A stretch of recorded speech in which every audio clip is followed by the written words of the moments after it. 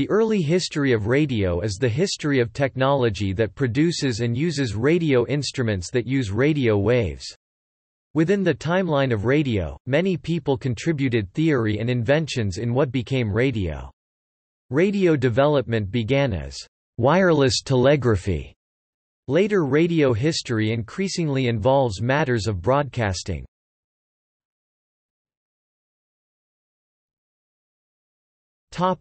Summary.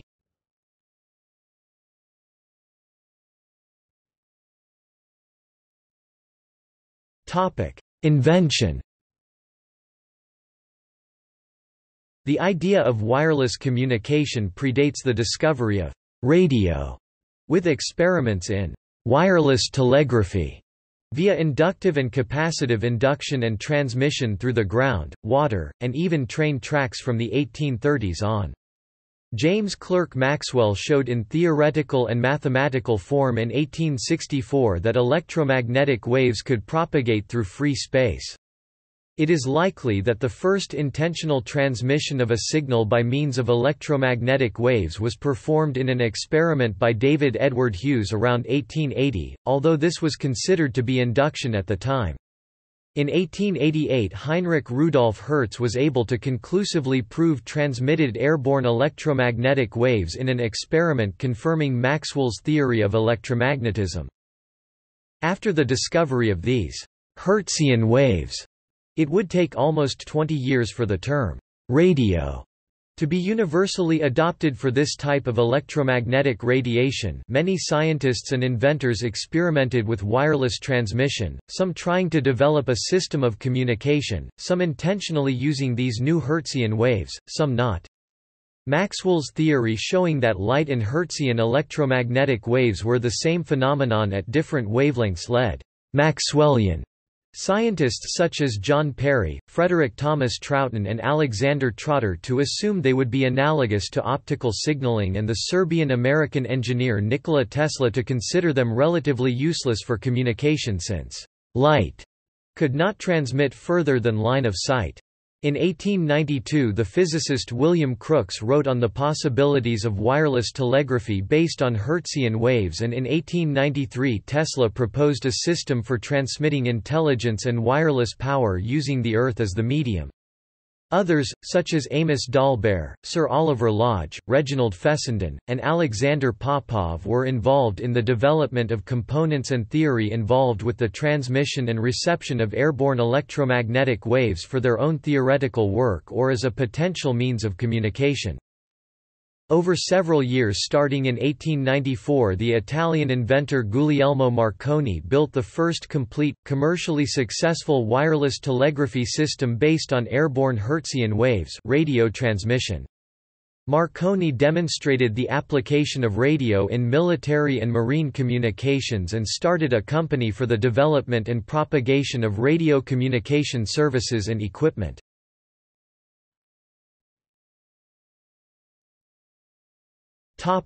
19th century.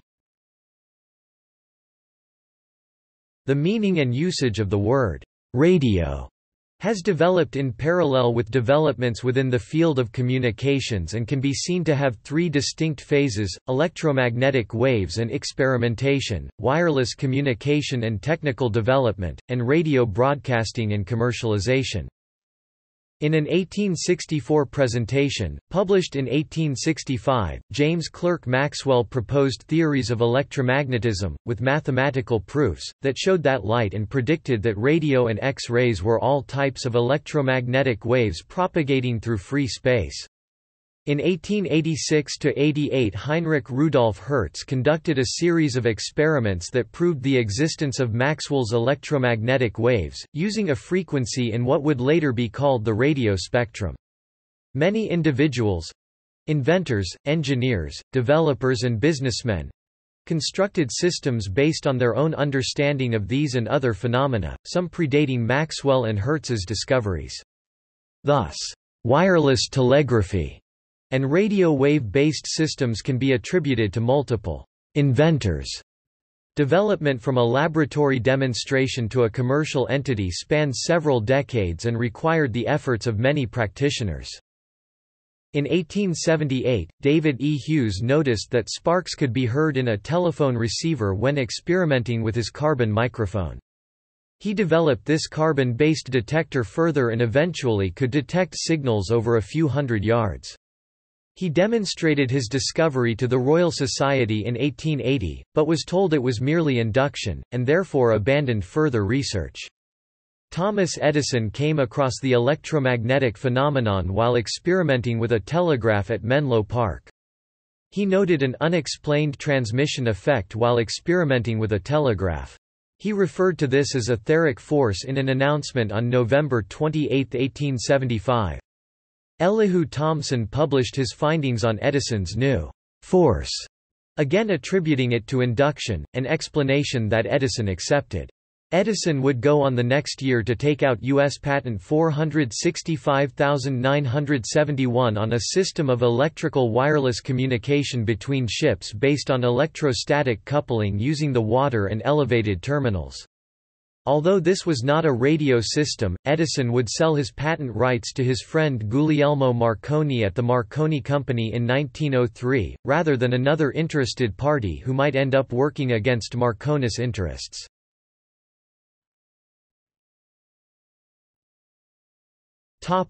Hertzian waves. Between 1886 and 1888, Heinrich Rudolf Hertz published the results of his experiments wherein he was able to transmit electromagnetic waves, radio waves through the air, proving Maxwell's electromagnetic theory. Thus, given Hertz's comprehensive discoveries, radio waves were referred to as Hertzian waves. Between 1890 and 1892, physicists such as John Perry, Frederick Thomas Troughton and William Crookes proposed electromagnetic or Hertzian waves as a navigation aid or means of communication, with Crookes writing on the possibilities of wireless telegraphy based on Hertzian waves in 1892. After learning of Hertz's demonstrations of wireless transmission, inventor Nikola Tesla began developing his own systems based on Hertz and Maxwell's ideas, primarily working toward a means of wireless lighting, and power distribution. Tesla, concluding that Hertz had not demonstrated airborne electromagnetic waves radio transmission, went on to develop a system based on what he thought was the primary conductor, the Earth. In 1893, demonstrations of his ideas, in St. Louis, Missouri and at the Franklin Institute in Philadelphia, Tesla proposed this wireless power technology could also incorporate a system for the telecommunication of information.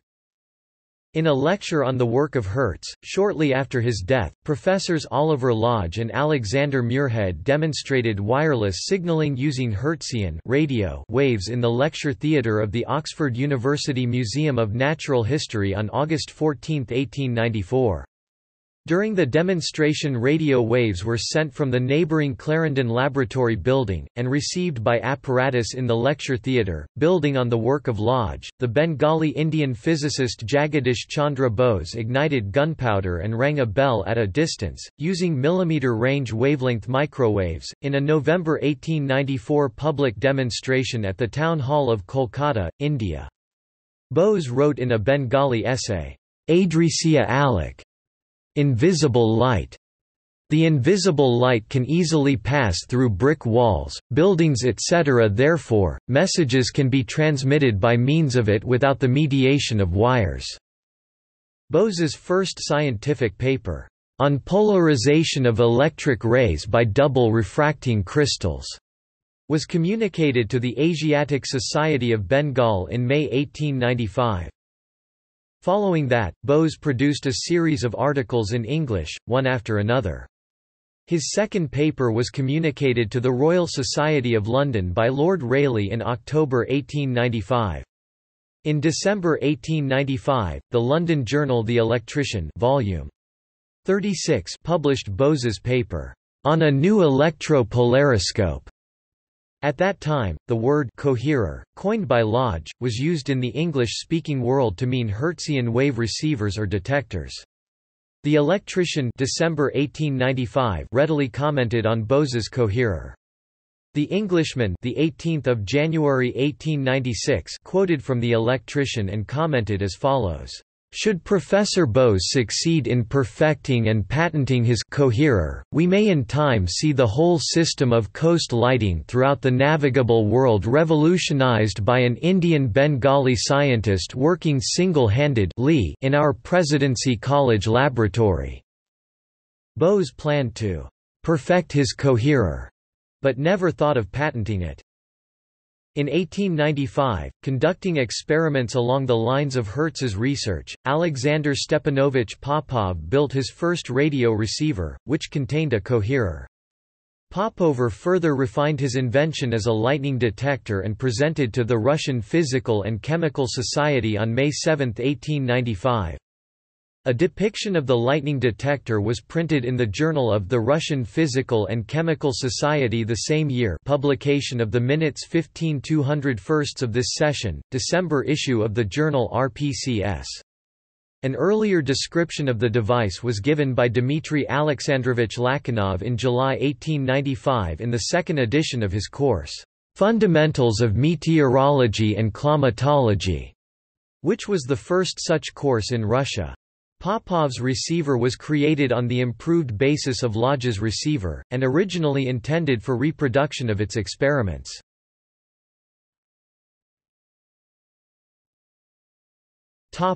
Marconi. In 1894 the young Italian inventor Guglielmo Marconi began working on the idea of building a commercial wireless telegraphy system based on the use of Hertzian waves, radio waves, a line of inquiry that he noted other inventors did not seem to be pursuing. Marconi read through the literature and used the ideas of others who were experimenting with radio waves but did a great deal to develop devices such as portable transmitters and receiver systems that could work over long distances, turning what was essentially a laboratory experiment into a useful communication system. By August 1895 Marconi was field testing his system, but even with improvements he was only able to transmit signals up to 1/2 mile, a distance Oliver Lodge had predicted in 1894 as the maximum transmission distance for radio waves. Marconi raised the height of his antenna and hit upon the idea of grounding his transmitter and receiver. With these improvements the system was capable of transmitting signals up to 2 miles (3.2 kilometers) and over hills. Marconi's experimental apparatus proved to be the first engineering-complete, commercially successful radio transmission system. Marconi's apparatus is also credited with saving the 700 people who survived the tragic Titanic disaster. In 1896, Marconi was awarded British Patent 12039, improvements in transmitting electrical impulses and signals and in apparatus, therefore, the first patent ever issued for a Hertzian wave, radio wave base wireless telegraphic system. In 1897, he established a radio station on the Isle of Wight, England. Marconi opened his wireless factory in the former silk works at Hall Street, Chelmsford, England in 1898, employing around 60 people.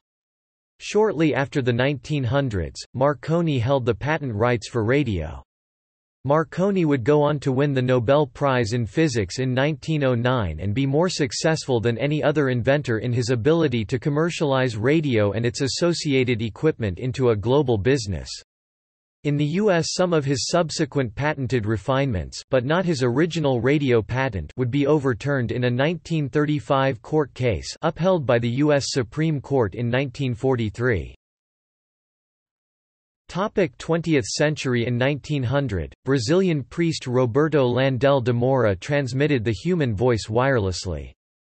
According to the newspaper Jornal do Comércio, June 10, 1900, he conducted his first public experiment on June 3, 1900, in front of journalists and the General Consul of Great Britain, C.P. Lupton, in São Paulo, Brazil, for a distance of approximately 5.0 miles (8 kilometers). The points of transmission and reception were Alto de Santana and Paulista Avenue. 1 year after that experiment, de Moura received his first patent from the Brazilian government. It was described as equipment for the purpose of phonetic transmissions through space, land and water elements at a distance with or without the use of wires. 4 months later, knowing that his invention had real value, he left Brazil for the United States with the intent of patenting the machine at the U.S. Patent Office in Washington, D.C. Having few resources, he had to rely on friends to push his project. Despite great difficulty, 3 patents were awarded: the wave transmitter, October 11, 1904, which is the precursor of today's radio transceiver; the wireless telephone, and the wireless telegraph, both dated November 22, 1904. The next advancement was the vacuum tube detector, invented by Westinghouse engineers. On Christmas Eve 1906, Reginald Fessenden used a synchronous rotary spark transmitter for the first radio program broadcast, from Ocean Bluff, Brant Rock, Massachusetts. Ships at sea heard a broadcast that included Fessenden playing O Holy Night on the violin and reading a passage from the Bible. This was, for all intents and purposes, the first transmission of what is now known as amplitude modulation or AM radio. In June 1912, Marconi opened the world's first purpose-built radio factory at New Street Works in Chelmsford, England. The first radio news program was broadcast August 31, 1920 by station 8MK in Detroit, Michigan, which survives today as all-news format station WWJ under ownership of the CBS network. The first college radio station began broadcasting on October 14, 1920 from Union College, Schenectady, New York under the personal call letters of Wendell King, an African-American student at the school. That month 2ADD, renamed WRUC in 1947, aired what is believed to be the first public entertainment broadcast in the United States, a series of Thursday night concerts initially heard within a 100-mile (160 kilometers) radius and later for a 1,000-mile (1,600 kilometers) radius. In November 1920, it aired the first broadcast of a sporting event. At 9 p.m. on August 27, 1920, Sociedad Radio Argentina aired a live performance of Richard Wagner's opera Parsifal from the Coliseo Theatre in downtown Buenos Aires. Only about 20 homes in the city had receivers to tune in this radio program. Meanwhile, regular entertainment broadcasts commenced in 1922 from the Marconi Research Centre at Riddle, England. Sports broadcasting began at this time as well, including the college football on radio broadcast of a 1921 West Virginia vs.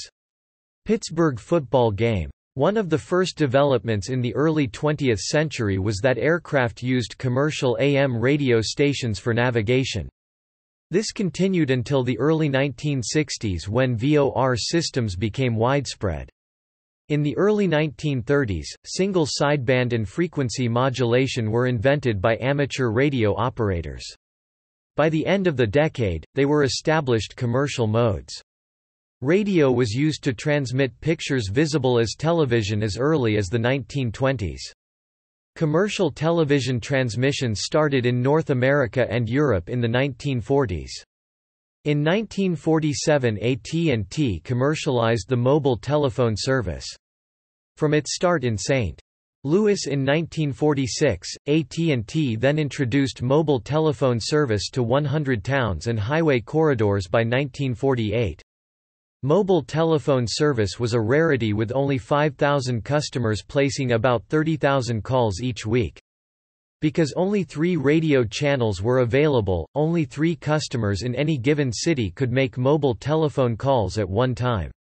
Mobile telephone service was expensive, costing $15 per month, plus 30 cents minus 0.40 per local call, equivalent to in 2012 US dollars about $176 per month and $3.50 minus 4.75 per call. The Advanced Mobile Phone System analog mobile cell phone system, developed by Bell Labs, was introduced in the Americas in 1978, gave much more capacity. It was the primary analog mobile phone system in North America and other locales through the 1980s and into the 2000s. In 1954, the Regency Company introduced a pocket transistor radio, the TR-1, powered by a standard 22.5 volts battery. In 1955, the newly formed Sony Company introduced its first transistorized radio. It was small enough to fit in a vest pocket, powered by a small battery. It was durable, because it had no vacuum tubes to burn out. Over the next 20 years, transistors replaced tubes almost completely except for high-power transmitters. By 1963, color television was being broadcast commercially, though not all broadcasts or programs were in color, and the first radio communication satellite, Telstar, was launched. In the late 1960s, the U.S. long-distance telephone network began to convert to a digital network, employing digital radios for many of its links. In the 1970s, LORAN became the premier radio navigation system. Soon, the U.S. Navy experimented with satellite navigation, culminating in the launch of the Global Positioning System (GPS) constellation in 1987. In the early 1990s, amateur radio experimenters began to use personal computers with audio cards to process radio signals. In 1994, the U.S. Army and DARPA launched an aggressive, successful project to construct a software-defined radio that can be programmed to be virtually any radio by changing its software program. Digital transmissions began to be applied to broadcasting in the late 1990s.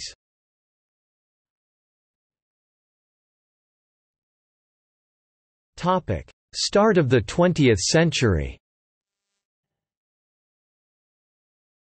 Around the start of the 20th century, the Slaby-Arco wireless system was developed by Adolf Slaby and Georg von Arco.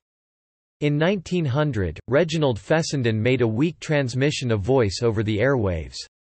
In 1901, Marconi conducted the first successful transatlantic experimental radio communications.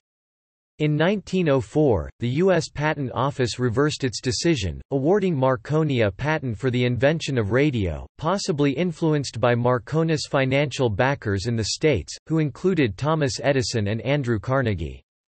This also allowed the U.S. government, among others, to avoid having to pay the royalties that were being claimed by Tesla for use of his patents. For more information, see Marconi's radio work. In 1907, Marconi established the first commercial transatlantic radio communications service, between Clifton, Ireland and Glace Bay, Newfoundland.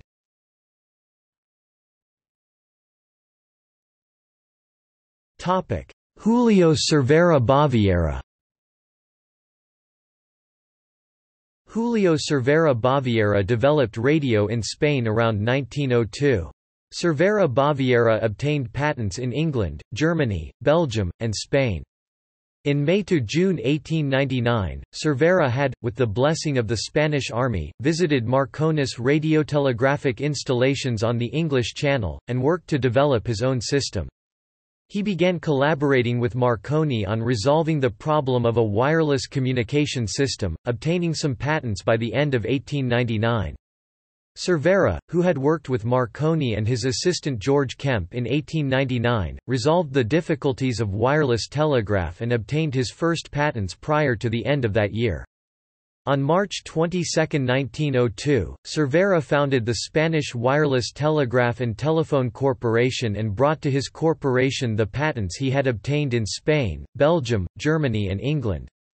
He established the second and third regular radiotelegraph service in the history of the world in 1901 and 1902 by maintaining regular transmissions between Tarifa and Ceuta across the Straits of Gibraltar for 3 consecutive months, and between Javia Cabo de la Nao and Ibiza Cabo Pelado.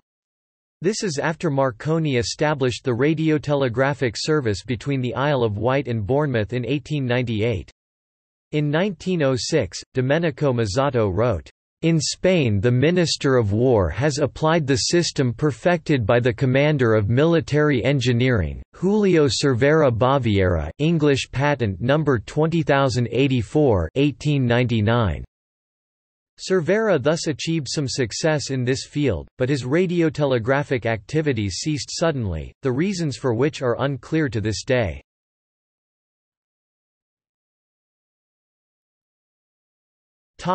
British Marconi.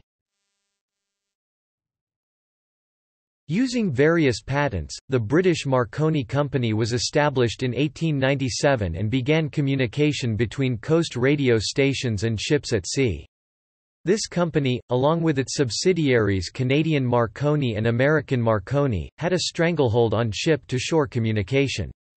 It operated much the way American telephone and telegraph operated until 1983, owning all of its equipment and refusing to communicate with non-Marconi-equipped ships.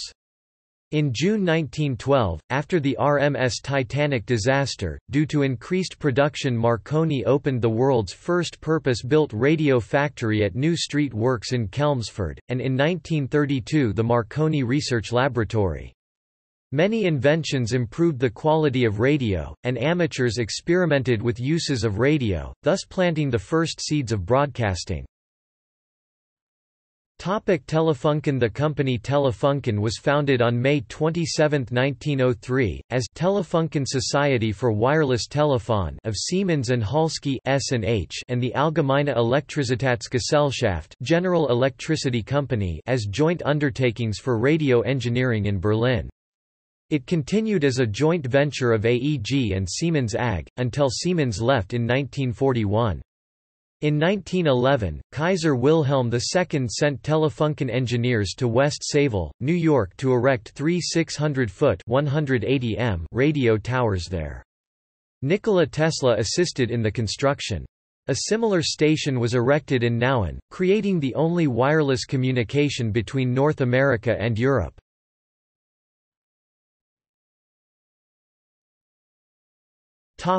Reginald Fessenden.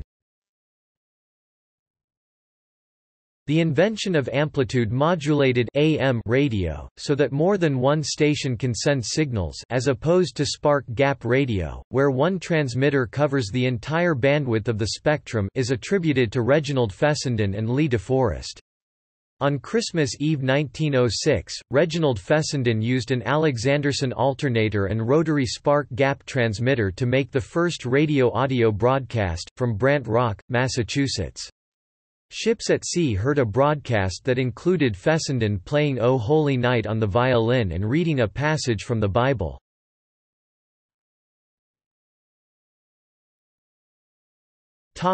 Ferdinand Braun.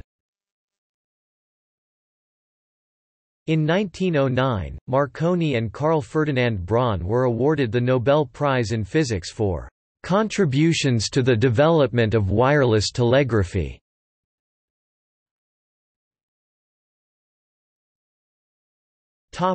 Charles David Herrold. In April 1909, Charles David Herrold, an electronics instructor in San Jose, California, constructed a broadcasting station. It used spark-gap technology, but modulated the carrier frequency with the human voice, and later music.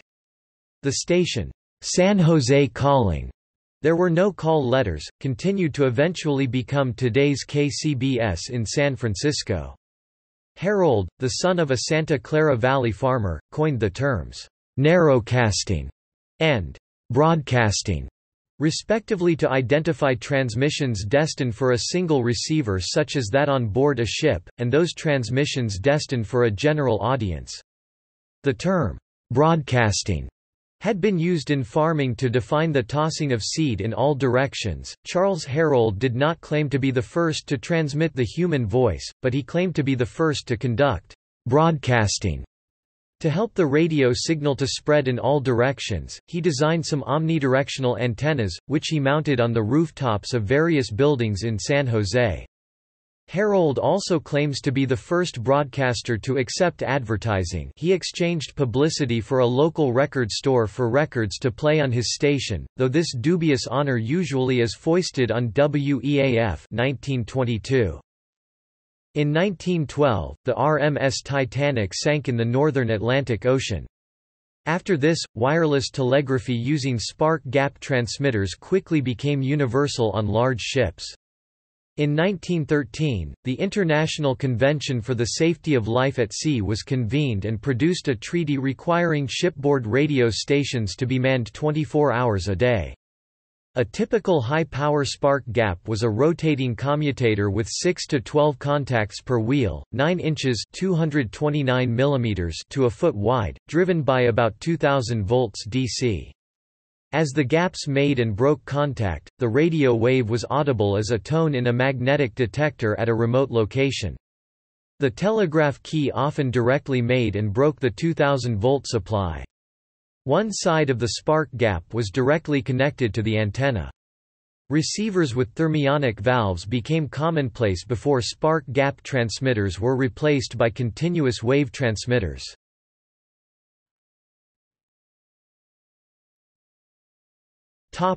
Herrold J. Power. On March 8, 1916, Herrold Power with his radio company American Radio and Research Company (AMRAD) broadcast the first continuous broadcast in the world from Tufts University under the call sign 1Z. It lasted 3 hours. The company later became the first to broadcast on a daily schedule, and the first to broadcast radio dance programs, university professor lectures, the weather, and bedtime stories.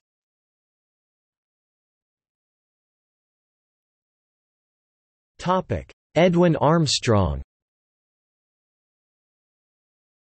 Inventor Edwin Howard Armstrong is credited with developing many of the features of radio as it is known today. Armstrong patented 3 important inventions that made today's radio possible: regeneration, the superheterodyne circuit, and wide-band frequency modulation or FM. Regeneration or the use of positive feedback greatly increased the amplitude of received radio signals to the point where they could be heard without headphones. The superhet simplified radio receivers by doing away with the need for several tuning controls. It made radios more sensitive and selective as well. FM gave listeners a static-free experience with better sound quality and fidelity than AM.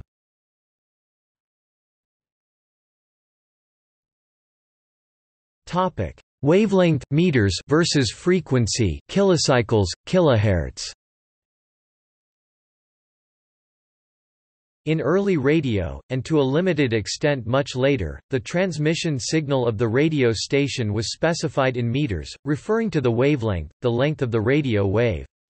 This is the origin of the terms long wave, medium wave, and short wave radio. Portions of the radio spectrum reserved for specific purposes were often referred to by wavelength, the 40-meter band, used for amateur radio, for example. The relation between wavelength and frequency is reciprocal, the higher the frequency, the shorter the wave, and vice versa. As equipment progressed, precise frequency control became possible. Early stations often did not have a precise frequency, as it was affected by the temperature of the equipment, among other factors. Identifying a radio signal by its frequency rather than its length proved much more practical and useful, and starting in the 1920s this became the usual method of identifying a signal, especially in the United States. Frequencies specified in number of cycles per second kilocycles, megacycles were replaced by the more precise designation of hertz cycles per second about 1965.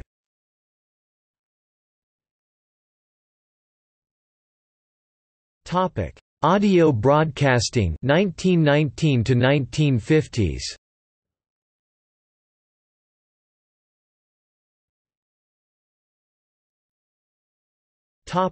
Crystal sets. The most common type of receiver before vacuum tubes was the crystal set, although some early radios used some type of amplification through electric current or battery. Inventions of the triode amplifier, motor generator, and detector enabled audio radio. The use of amplitude modulation (AM), with which more than one station can simultaneously send signals, as opposed to spark gap radio, where one transmitter covers the entire bandwidth of spectra, was pioneered by Fessenden and Lee de Forest. The art and science of crystal sets is still pursued as a hobby in the form of simple unamplified radios that runs on nothing, forever. They are used as a teaching tool by groups such as the Boy Scouts of America to introduce youngsters to electronics and radio. As the only energy available is that gathered by the antenna system, loudness is necessarily limited.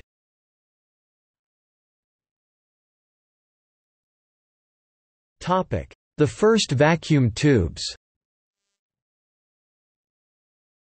During the mid-1920s, amplifying vacuum tubes or thermionic valves in the UK revolutionised radio receivers and transmitters. John Ambrose Fleming developed a vacuum tube diode. Lee de Forest placed a screen, added a grid electrode, creating the triode. The Dutch company Nederlandsche Radio Industrie and its owner-engineer, Hanso Eidzerde, made the first regular wireless broadcast for entertainment from its workshop in The Hague on 6 November 1919. The company manufactured both transmitters and receivers. Its popular program was broadcast 4 nights per week on AM 670 meters, until 1924 when the company ran into financial troubles. On 27 August 1920, regular wireless broadcasts for entertainment began in Argentina, pioneered by Enrique Telemaco Cassini and his associates, and spark-gap telegraphy stopped. On 31 August 1920 the first known radio news program was broadcast by Station 8MK, the unlicensed predecessor of WWJ-AM in Detroit, Michigan. In 1922 regular wireless broadcasts for entertainment began in the UK from the Marconi Research Centre 2MT at Riddle near Chelmsford, England. Early radios ran the entire power of the transmitter through a carbon microphone. In the 1920s, the Westinghouse Company bought Lee de Forest's and Edwin Armstrong's patent.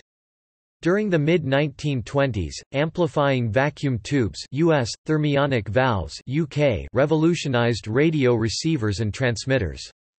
Westinghouse engineers developed a more modern vacuum tube.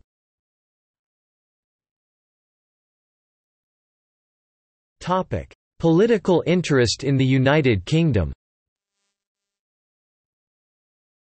The British government and the state-owned postal services found themselves under massive pressure from the wireless industry, including telegraphy, and early radio adopters to open up to the new medium. In an internal confidential report from February 25, 1924, the Imperial Wireless Telegraphy Committee stated, "We have been asked to consider and advise on the policy to be adopted as regards the Imperial wireless services so as to protect and facilitate public interest. It was impressed upon us that the question was urgent. We did not feel called upon to explore the past or to comment on the delays which have occurred in the building of the Empire wireless chain. We concentrated our attention on essential matters, examining and considering the facts and circumstances which have a direct bearing on policy and the condition which safeguard public interests."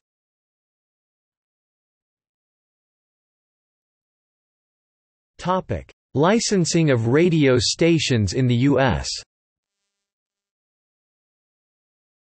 Under the Radio Act of 1912, licensing was the authority of the United States Department of Commerce and Labor after 1913, the Department of Commerce. There is no known comprehensive record of the stations licensed under this act.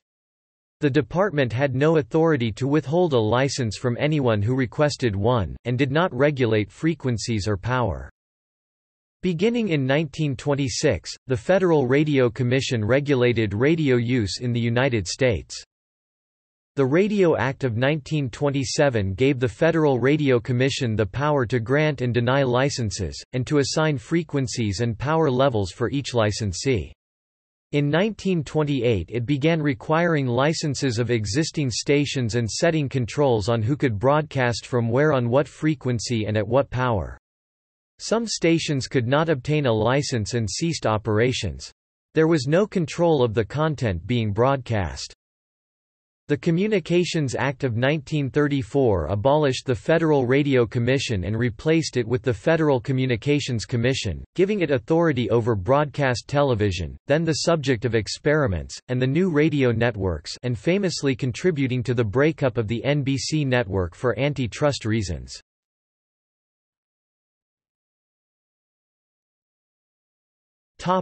Licensed commercial public radio stations.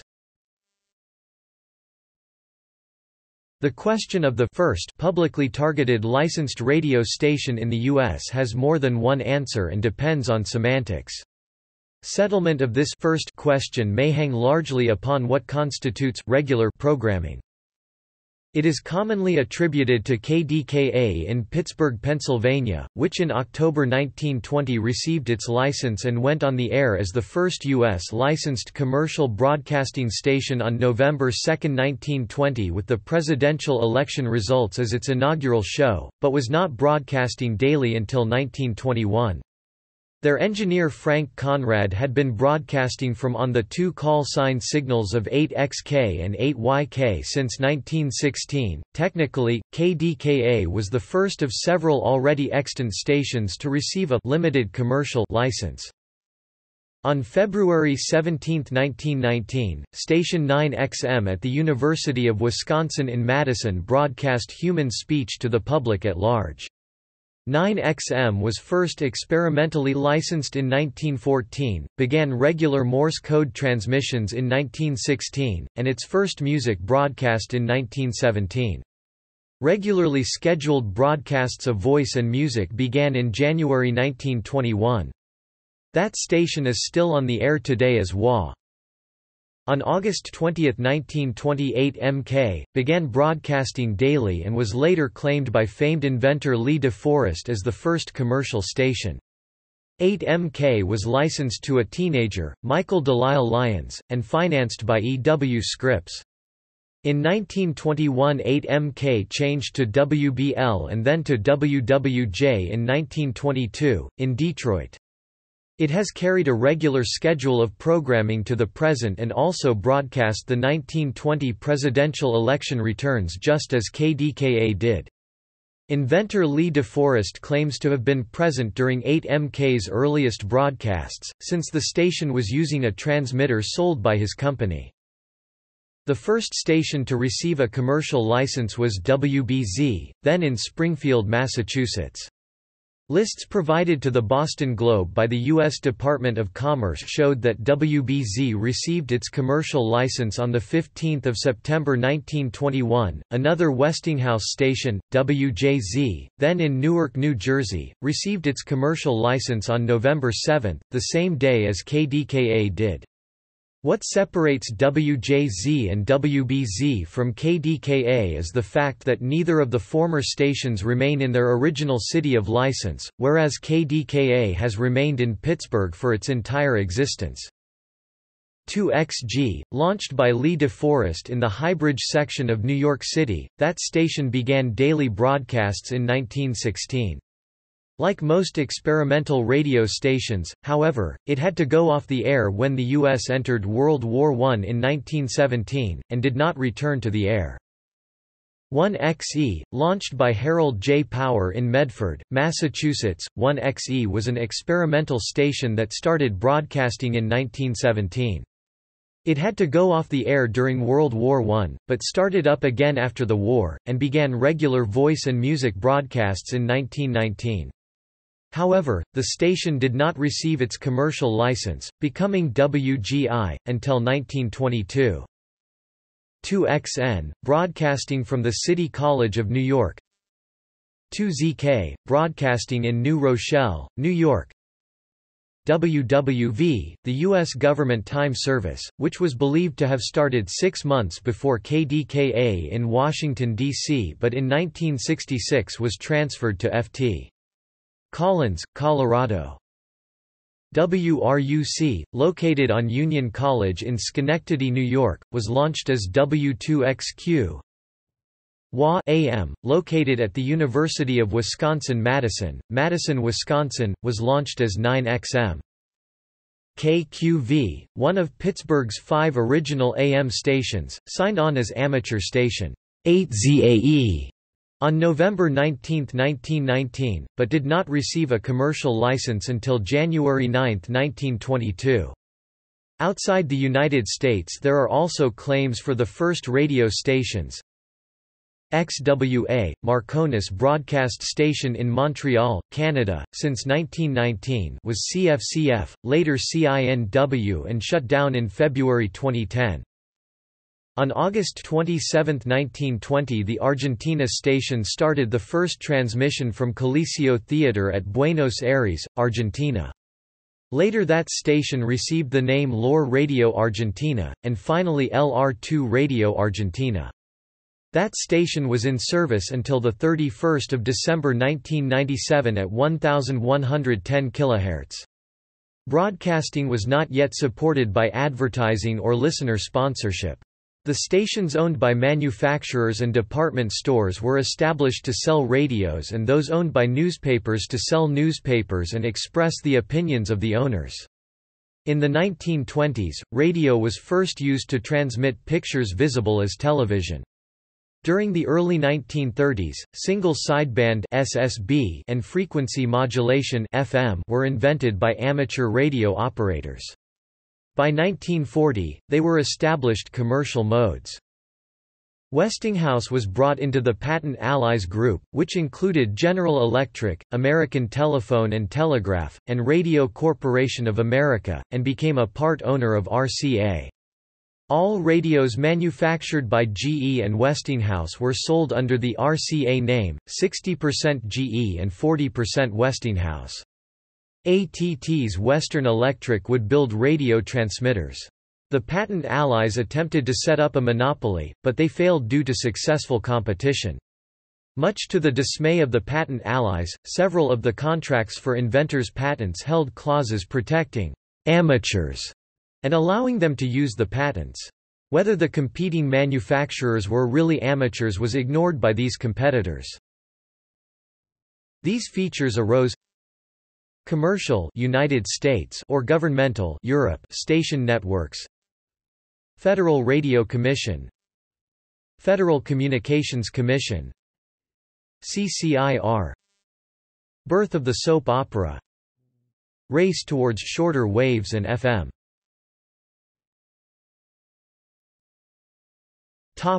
FM and television start.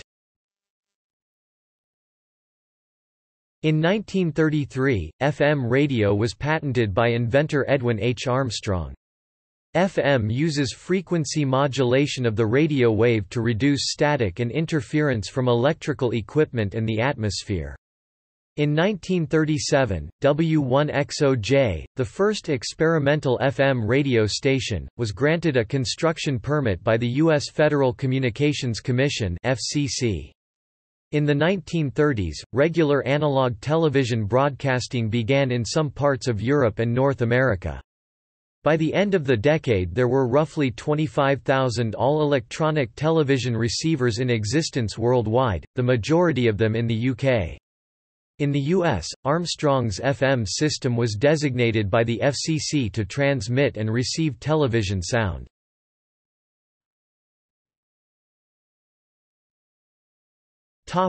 FM in Europe. After World War II, FM radio broadcasting was introduced in Germany. At a meeting in Copenhagen in 1948, a new wavelength plan was set up for Europe.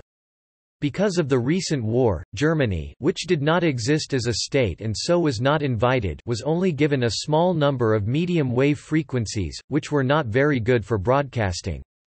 For this reason Germany began broadcasting on UKW ultrakurzwelle, i.e. ultra-short wave, nowadays called VHF, which was not covered by the Copenhagen Plan.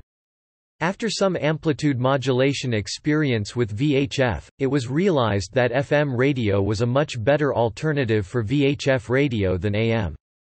Because of this history, FM radio is still referred to as UKW radio in Germany. Other European nations followed a bit later, when the superior sound quality of FM and the ability to run many more local stations because of the more limited range of VHF broadcasts were realized.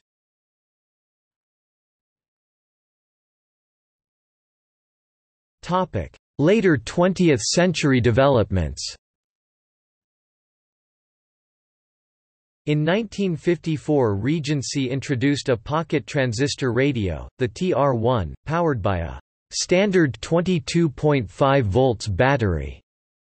In 1960 Sony introduced their first transistorized radio, small enough to fit in a vest pocket, and able to be powered by a small battery.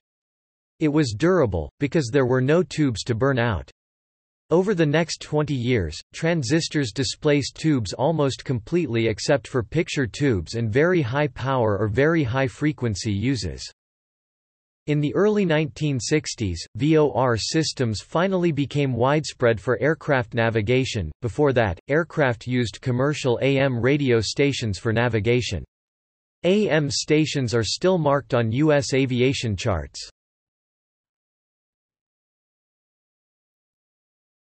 Topic: Color television and digital.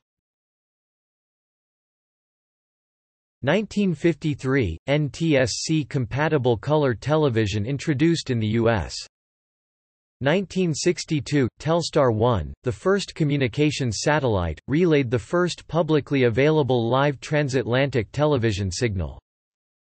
Late 1960s, the U.S. long-distance telephone network began to convert to a digital network, employing digital radios for many of its links. 1970s, LORAN became the premier radio navigation system. Soon, the U.S. Navy experimented with satellite navigation. 1987, the GPS constellation of satellites was launched. Early 1990s, amateur radio experimenters began to use personal computers with audio cards to process radio signals. 1994, the U.S. Army and DARPA launched an aggressive successful project to construct a software radio that could become a different radio on the fly by changing software. Late 1990s, digital transmissions began to be applied to broadcasting. 2015, the first all-digital radio transmitter, called pizzicato, was introduced.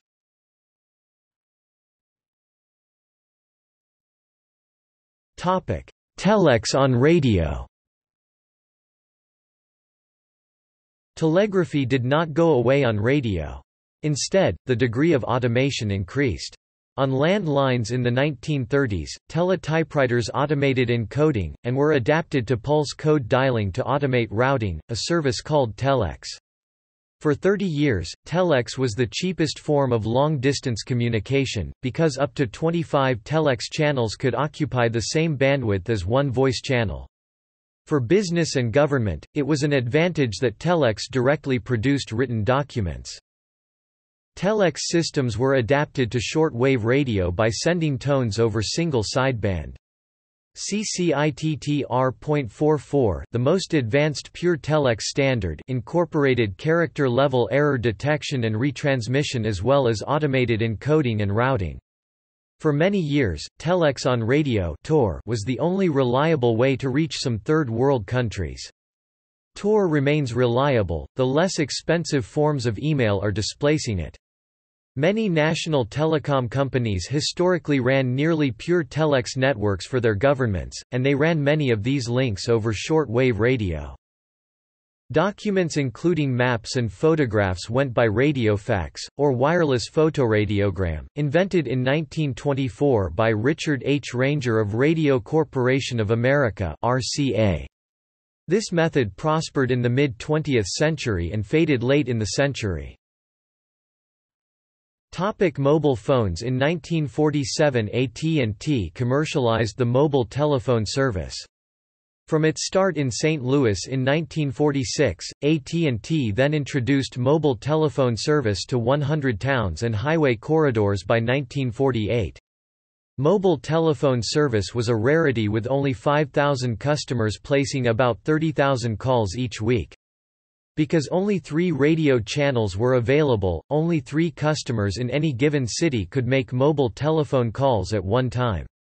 Mobile telephone service was expensive, costing $15 per month, plus 30 cents minus 0.40 per local call, equivalent to in 2012 US dollars about $176 per month and $3.50 minus 4.75 per call. The Advanced Mobile Phone System analog mobile cell phone system, developed by Bell Labs, was introduced in the Americas in 1978, gave much more capacity. It was the primary analog mobile phone system in North America and other locales through the 1980s and into the 2000s.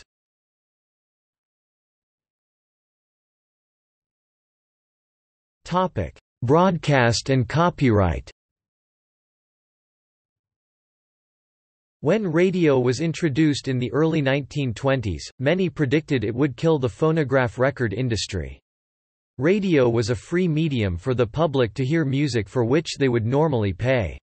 While some companies saw radio as a new avenue for promotion, others feared it would cut into profits from record sales and live performances. Many record companies would not license their records to be played over the radio, and had their major stars sign agreements that they would not perform on radio broadcasts. Indeed, the music recording industry had a severe drop in profits after the introduction of the radio. For a while, it appeared as though radio was a definite threat to the record industry. Radio ownership grew from 2 out of 5 homes in 1931 to 4 out of 5 homes in 1938. Meanwhile, record sales fell from $75 million in 1929 to $26 million in 1938, with a low point of $5 million in 1933. Though the economics of the situation were also affected by the Great Depression, the copyright owners were concerned that they would see no gain from the popularity of radio and the free music it provided. Luckily, what they needed to make this new medium work for them already existed in previous copyright law. The copyright holder for a song had control over all public performances for profit. The problem now was proving that the radio industry, which was just figuring out for itself how to make money from advertising and currently offered free music to anyone with a receiver, was making a profit from the songs. The test case was against Bamberger's department store in Newark, New Jersey in 1922. The store was broadcasting music throughout its store on the radio station WOR. No advertisements were heard, except at the beginning of the broadcast, which announced, L. Bamberger & Co., one of America's great stores, Newark, New Jersey. It was determined through this and previous cases, such as the lawsuit against Shanley's Restaurant, that Bamberger was using the songs for commercial gain, thus making it a public performance for profit, which meant the copyright owners were due payment. With this ruling, the American Society of Composers, Authors and Publishers (ASCAP) began collecting licensing fees from radio stations in 1923. The beginning sum was $250 for all music protected under ASCAP, but for larger stations the price soon ballooned to $5,000. Edward Samuels reports in his book The Illustrated Story of Copyright that radio and TV licensing represents the single greatest source of revenue for ASCAP and its composers, and an average member of ASCAP gets about $150 to $200 per work per year, or about $5,000 to $6,000 for all of a member's compositions. Not long after the Bamberger ruling, ASCAP had to once again defend their right to charge fees, in 1924. The Dill Radio Bill would have allowed radio stations to play music without paying and licensing fees to ASCAP or any other music licensing corporations. The bill did not pass.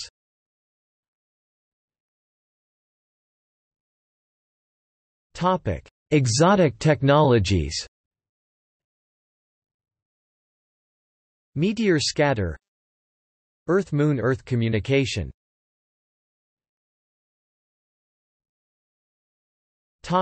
See also: History of electrical engineering, History of electromagnetism, History of electromagnetic spectrum, History of amateur radio, History of broadcasting, History of physics, History of radar, History of science and technology, History of telecommunication, History of television, History of videotelephony general. Many contributed to wireless. Individuals that helped to further the science include, among others, categories. Footnotes